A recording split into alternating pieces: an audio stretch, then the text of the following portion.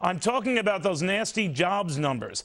Welcome, everybody. I'm Neil Cavuto. Well, the jobless rate hitting 9.8% last month. It is a 26-year high. 263,000 jobs were lost during that month. That was worse than expected, much worse. And that brings us to this.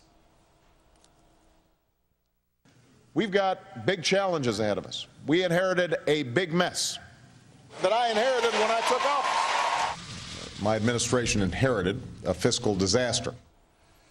Well, the president likes to say that he inherited this mess, but is this officially now his mess? Job losses have been coming down in recent months, but not in September. This past month, they jumped by 60,000, and that was despite all the stimulus and government spending.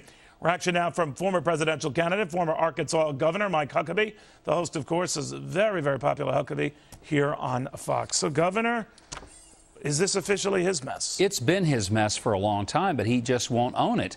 It's in the trunk of his car. It's in the back seat. It's sitting up beside him in the driver's seat.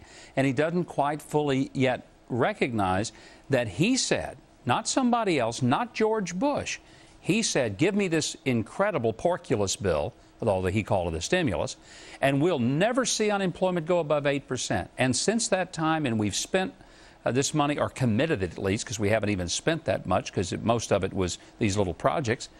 Fact is, unemployment has continued to go to record highs. It has been an abject failure because you cannot manipulate the economy by a bunch of government spending and borrowing that scares the heck out of investors